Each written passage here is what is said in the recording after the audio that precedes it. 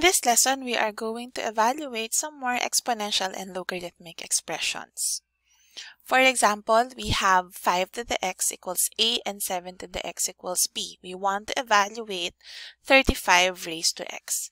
In order to evaluate this, we just have to write this in terms of 5 to the x and 7 to the x because we have the values for these expressions. Take note that 35 to the x can be written as 7 times 5 raised to x. And using properties of exponents, 7 times 5 raised to the x is the same as 7 to the x times 5 to the x. We were using the fact that a times b raised to m is the same as a to the m times b to the m. Since 7 to the x is equal to b and 5 to the x is equal to a, this is the same as ab. Next, we want to find the value of 2 to the 8x if 16 raised to x equals 5. Our goal is 2 to the 8x, but our given is 16 to the x.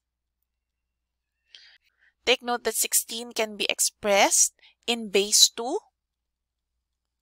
16 is the same as 2 raised to 4. And then copy x.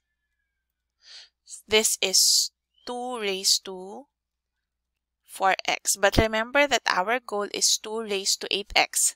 How can we achieve 2 raised to 8x from 2 raised to 4x? We can achieve that by taking the square of both sides. 2 raised to 4x squared is now 2 raised to 8x, and 5 squared is equal to 25. That is the answer.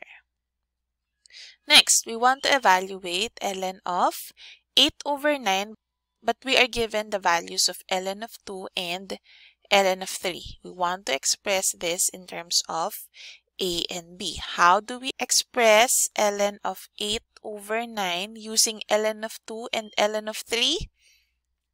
Remember that our goal is something like this. We have ln 2, ln 3, and some coefficients here. So first, we write 8 as 2 cubed and 9 as 3 squared, so that we will have our ln of 2 and ln of 3. Next, we split this up so that we will get ln of 2 and ln of 3 alone. This is ln of 2 cubed minus ln of 3 squared. Let's get rid of the exponents by bringing them down. So that's 3 ln 2 minus 2 ln of 3. And we are now ready to substitute the values. Ln of 2 is a minus ln of 3 is b. For our last example, we are given log of 2 and log of 3. They are equal to a and b respectively.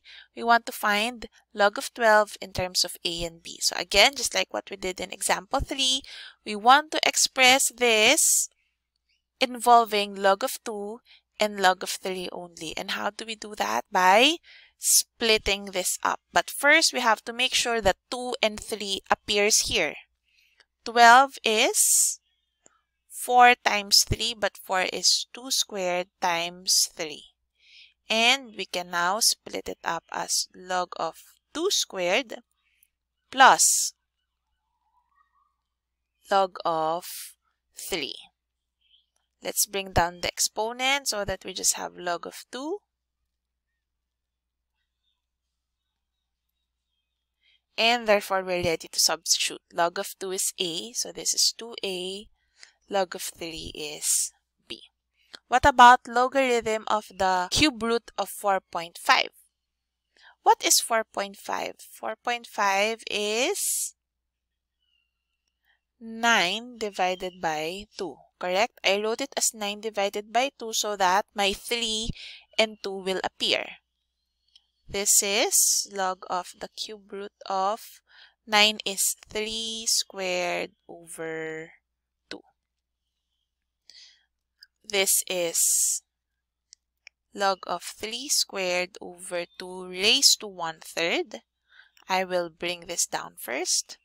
So that's 1/3 log of 3 squared over 2 squared. And we are now ready to split that up. That is logarithm of your numerator. 3 squared, I already put that 2 here, minus log of the denominator, which is 2. So therefore, this is 2/3 log of 3 minus 1/3 log of 2. In terms of A and B, this is 2/3 B minus 1/3 A. Or 2B minus A all over 3.